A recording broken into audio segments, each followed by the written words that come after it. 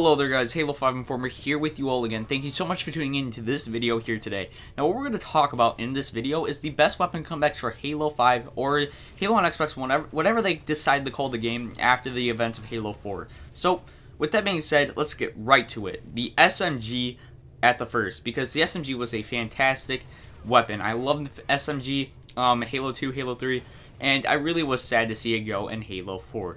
But the SAW does sort of make up for it. It's like a larger SMG. And then when they made the weapons even more powerful, it was like 2 times the SMG. But then the assault rifle was sort of like an SMG too, with the damage that it had. Now, next, the Brute Shot. The Brute Shot was a fantastic weapon. I love the Brute Shot. And with that being said, they should bring back Brutes, because Brutes were freaking sweet, but they need to make them really, really terrifying and challenging to kill, unlike Halo 3, when you decide to punch them twice in the face, and you could basically kill them while they were raging at you. So, those are 2 of the weapons. Now, the next one, the Mauler. I loved the Mauler. The Mauler was a great weapon.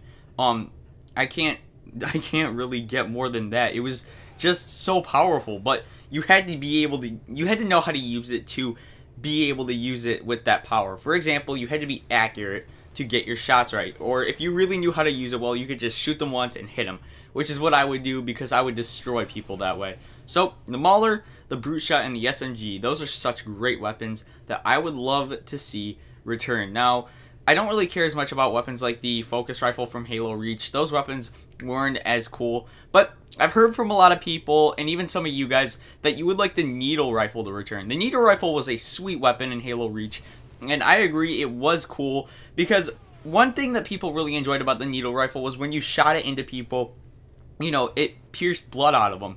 And that actually was a cool feature, and to see that return in the next Halo game would be even awesomer than it was in Reach. Plus, I would still love to see the Covenant Carbine, because I love the Covenant Carbine so much. But overall, I think that the next Halo game should have a larger weapon count. Like, they should take advantage of all of that space, next gen content, all of that. They should take advantage of it and add new weapons, because one thing that really keeps the game fresh is new weapons. If you're just bringing back in old weapons from games upon games upon games ago, it's going to get boring. You can have them there for people to enjoy, but it's always good to have new weapons in a game. So these are really the only weapon comebacks, or the best weapon comebacks I think that should return.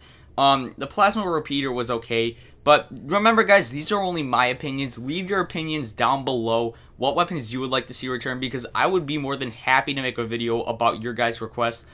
I would love to, actually. So if you guys could just do me a favor and leave those down in the description below, that would mean a lot to me, because I would love it to share those with everyone out there. So thank you so much for watching, guys. This has been Tyler from Halo 5 Informer, and I'll see you guys on my next video. Peace.